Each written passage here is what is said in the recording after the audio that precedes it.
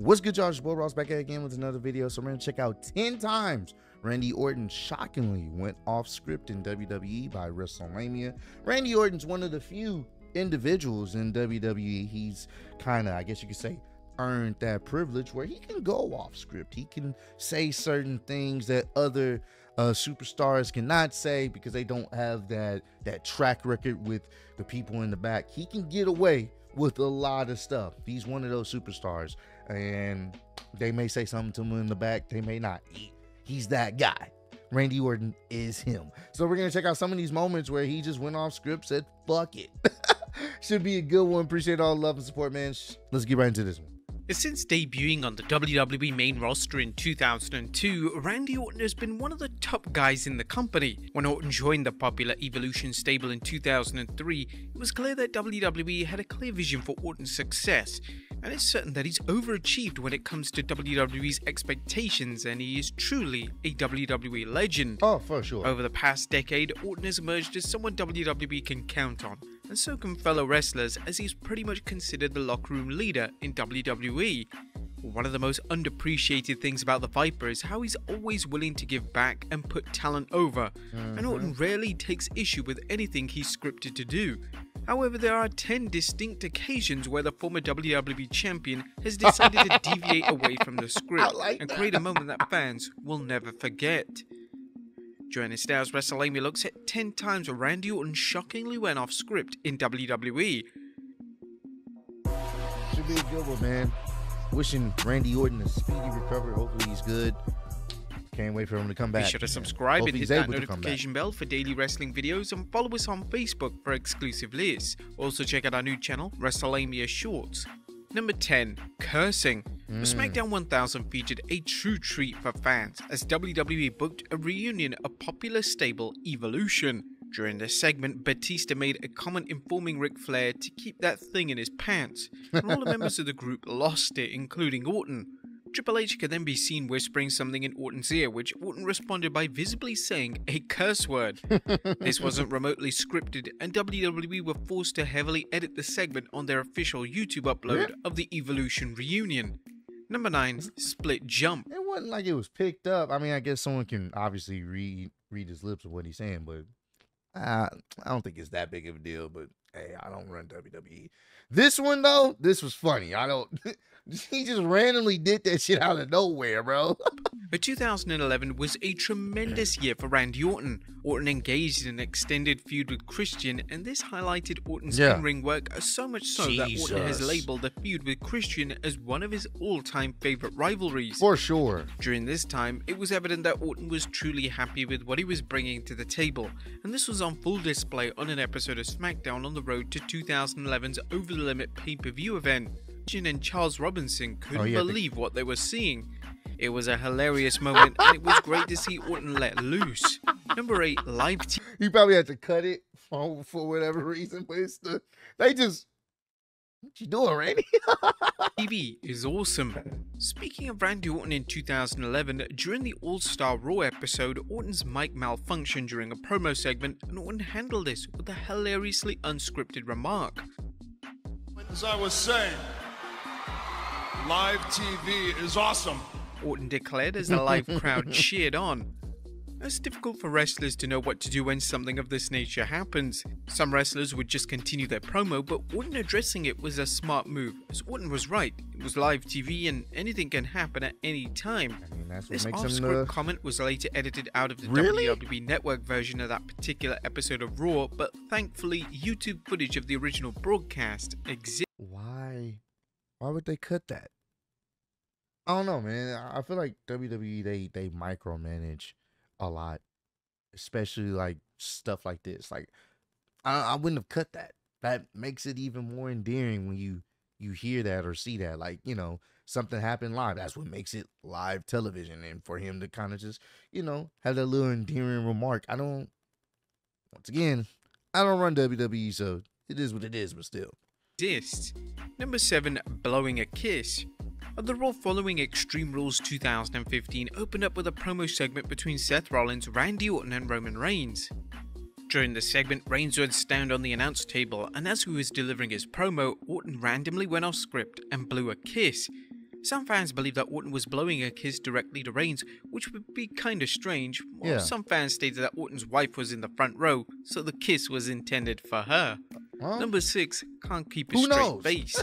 R-Truth has a reputation for being one of the funniest wrestlers in the locker room. This nigga punched himself, bro. That's why R-Truth is a national treasure, bro. He said, "Wait, I got you, Big Show." Truth has made a number of wrestlers break character, and he even made Brock Lesnar. Big Show had to fucking laugh, bro. Even Big Show. He had to like, and getting Brock to laugh is funny too, bro. Almost fall to the floor with laughter during a memorable Raw segment. Truth almost made Randy Orton break character during a backstage segment on Raw in 2020. Orton was backstage with his former mentor Ric Flair, and this is when Orton and Flair were interrupted by Truth. Truth believed that Flair was actually Akira Tozawa. Flair instantly smirked, but Orton was forced to go off script and put his hand over his face as he clearly couldn't stop laughing. It was a brilliant moment that highlighted how Truth can make anyone on the roster laugh. Truth is good. Number 5, are we off the air? In 2014, a clip of Randy Orton went viral. Following an episode of Raw in the summer of 2014, a video surfaced of Orton asking a production member of Raw if he was off the air. Once the production team member informed Orton that WWE were indeed off the air, Orton stopped selling it and casually began to stroll to the back. It was hilarious to see. I remember seeing that clip. We good? All right. We get up out of here. It's incredibly lucky that the ringside fan captured the iconic moment on camera. Number 4, forgetting lines. The Raw after WrestleMania featured notoriously the hottest crowd of the year. The crowd is usually made up of the most die-hard wrestling fans, so they're prone to take over the show in any manner they see fit. The Raw after WrestleMania 29 was a newsworthy one, as the crowd were electric, and there were notably boo baby faces such as John Cena, Sheamus, and Randy Orton. Speaking of Orton, he was involved in a promo segment on the show with Sheamus. Both of them teamed with Big Show the night prior at WrestleMania 29, but Big Show had turned on both men. No surprise, so they wanted revenge. The context of this promo was that both wanted to face the Big Show on Raw, but Orton got completely lost and forgot his lines. This forced Orton to go off script and audibly ask Sheamus,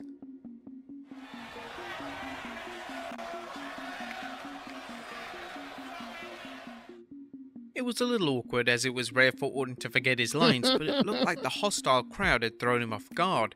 WWE weren't impressed with Orton going off script to ask for his lines, so they decided to heavily edit the promo segment on the WWE network, so footage of the promo slip-up only exists thanks to original YouTube uploads of the I can see them micromanaging that. I get that, but still. infamous segment. I can see them cutting that out. Eating a hot dog. By October 2014, Randy Orton was in such a strong position in WWE that he could go off script virtually every week and never be punished. Facts. However, most of the times Orton deviating away from the script was to enhance the segment, and this was most definitely the case on the October 6, 2014 edition of Raw. Orton was teaming with Kane and Seth Rollins to take on John Cena in a handicap match when suddenly Dean Ambrose brought a hot dog cart to the ring. Following some commotion involving the hot dog cart, Orton could be seen selling at ringside, but Orton wasn't just selling, he was legitimately eating a hot dog. This was an unbelievable moment, and it was captured on live TV for the entire world to witness. Number 9, flipping off the fans. The Night of Champions 2012 featured a stacked card and a red-hot Boston crowd. Randy Orton at this particular pay-per-view would collide with Dolph Ziggler. The two would have a great matchup, but the crowd were heckling Orton throughout the match.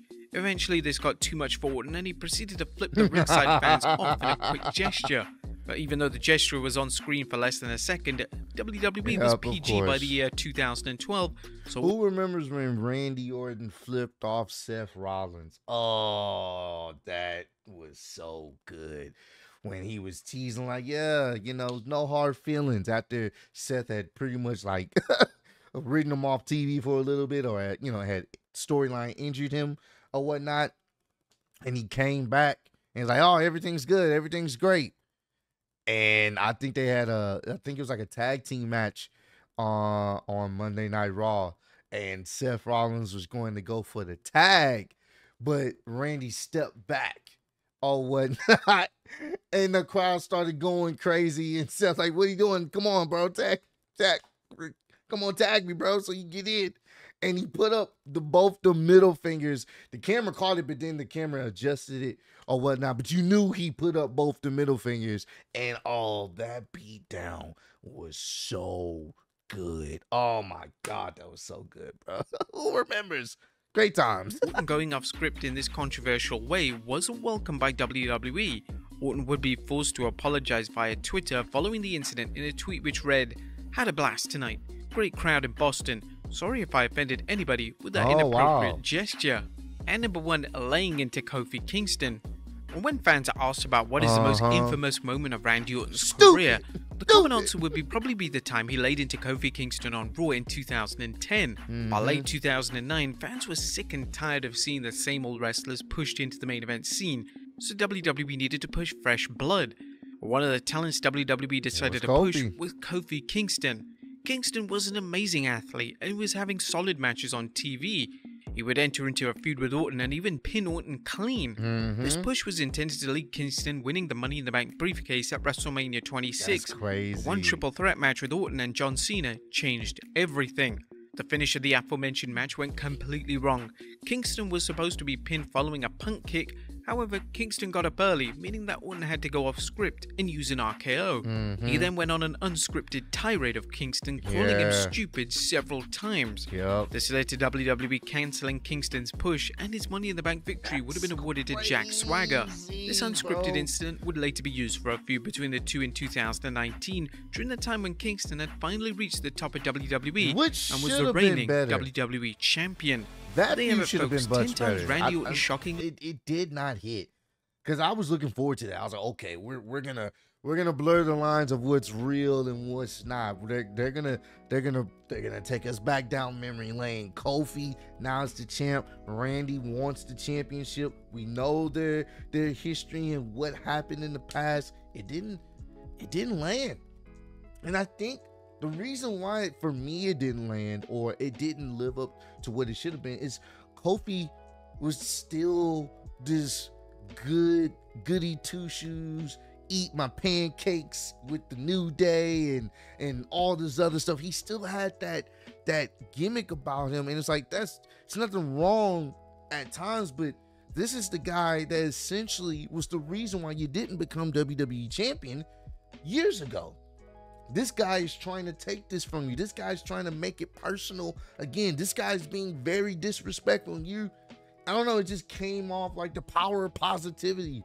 That's cool to preach to the kids, but sometimes you gotta let the kids know that there's gonna be some people out there that don't care about that, and you're gonna have to fight fire with fire sometimes to let to stand up for yourself. So that was my only thing. I just wish Kofi was a little bit more serious in his title run, and definitely more serious in this feud with Randy Orton. That's my opinion. That's just my little tidbit about that. But this was a great video. Randy Orton, like I said, it's Randy Orton, the GOAT. He can say and do whatever he wants because he's Randy fucking Orton. Comment down below. Let me know your favorite Randy Orton moment, promo, segment. Let me know down below, man. But I appreciate all the love and support guys shown on the channel. Road to 150K, and I'm still getting to speed to YouTube Wrestling Champion of the World. Appreciate y'all kicking with me. See you on the next one. Peace.